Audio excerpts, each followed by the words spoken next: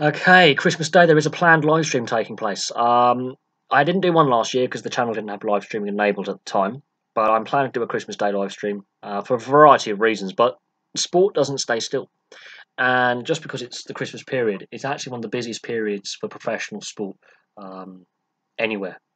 Over here in the UK and in Europe, we have the festive fixtures, especially in England. It's a traditional thing to have the Boxing Day match and the build up to that, and football is going to be mental from here till New Year's. There's a lot of games to get in, a lot of fixture congestion, and we have the build up to the third round of the FA Cup. So there's always some really big, interesting sports stories to discuss.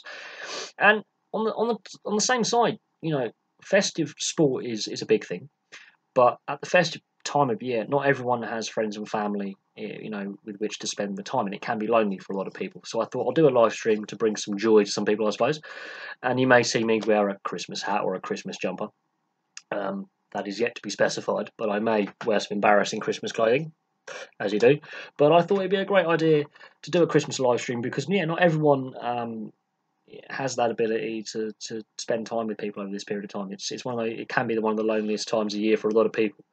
And while this is primarily a sports channel, we have done on live streams discussed other things that don't involve sport, and that's why the other channel came about. But I'm going to do a Christmas Day live stream. I don't know what time I'm going to do it yet.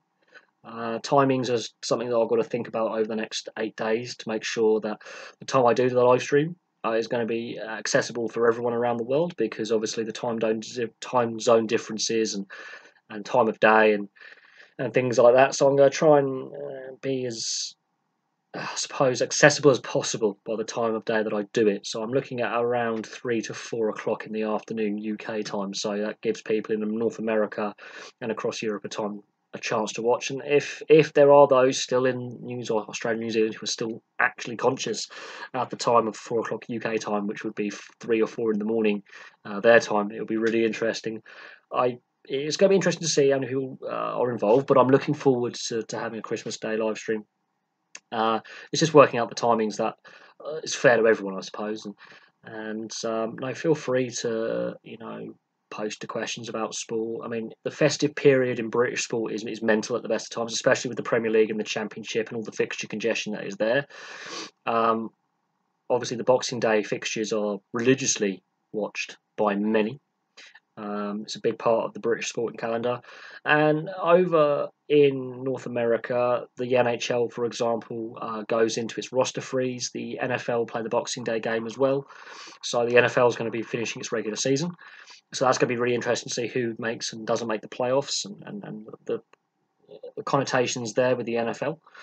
So there's a lot of sport going on over the Christmas period, and sport doesn't stay still. It's a 24/7, 365-day a year industry around the world. So I'm looking forward to the Christmas Day live stream. I hope you guys are too. It'd be interesting to see how many people actually are involved and want to get involved, and how many people are actually watching. But it's going to be a really interesting experiment. I've never done a live stream on Christmas before. It's going to be interesting just to see what response we get and how many viewers we get and how many questions we get asked. But I'm looking forward to it. It'd be a great way to interact with you guys, because, as I say, Christmas can be a very lonely time of year for a lot of people. Not everyone is full of festive cheer, and not a lot of people feel positive at this time of year. It's actually a time of year where people do struggle. So I thought I'll bring some Christmas cheer by doing a live stream, and I might wear some crazy clothes, and I might wear the fishing hat and the sun, the old Croatia fishing hat and the aviators. I might do something silly, but the same questions and answers will apply, and the same format that any other live stream will apply. It's on Christmas Day. So there we go. I'm aiming for about 3 to 4 o'clock UK time in the afternoon to do it. It may be a bit earlier, maybe a bit later. It just depends on what I'm actually doing Christmas Day myself and plans that I may or may not have. And at the moment, I have no real plans. So I'm looking forward to having a live stream and having a giggle.